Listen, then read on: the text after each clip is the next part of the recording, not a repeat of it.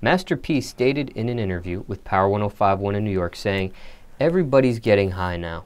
The syrup is killing the whole generation, this whole generation." What are your thoughts on that statement? I don't think syrup can kill nobody. First of all, you gotta be able to afford real syrup.